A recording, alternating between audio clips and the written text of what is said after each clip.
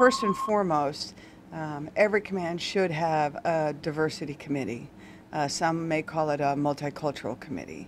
And what it is about diversity and inclusion. And, you know, my favorite website, www.npc.navy.mil, and 21st Century Sailor, you know, my one-stop shopping, and that's where you can find the diversity link. The other site that I urge sailors to look at, and of course our diversity teams and our CMEOs are already aware of that, and that's the DOMI website. On there, the link that says Special Observances, when you click on that, that's your one-stop shopping on how to find what observances are being held that month.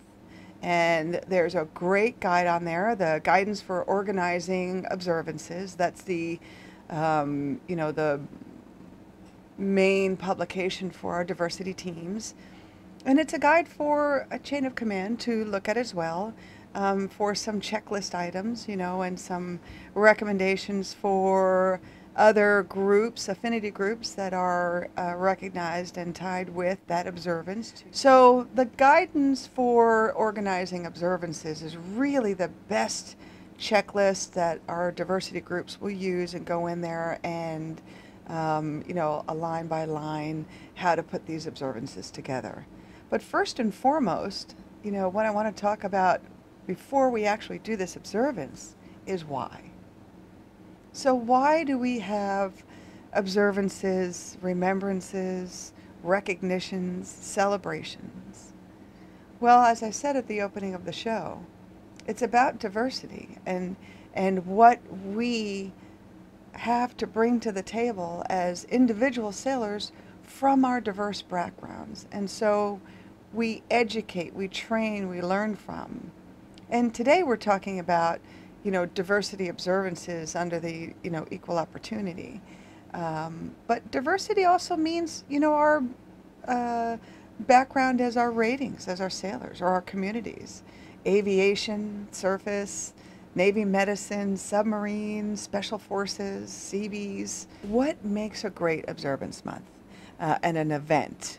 Well, first and foremost, take strong command support. So for those that are in command roles out there, strong command support is imperative.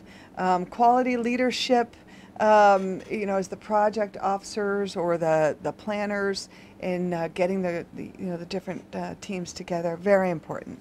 Planning, and using the resources from the DOMI side or the affinity groups that they recommend or that they show on the site. Sometimes funding, appropriate funding. So each committees will do some fundraising. Commands have certain capabilities with other funding supports, whether it's theater and lighting and so forth on the commands.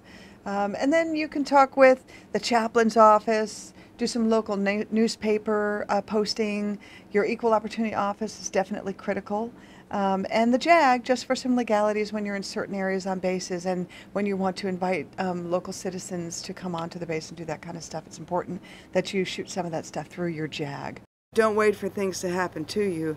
Make them happen for you.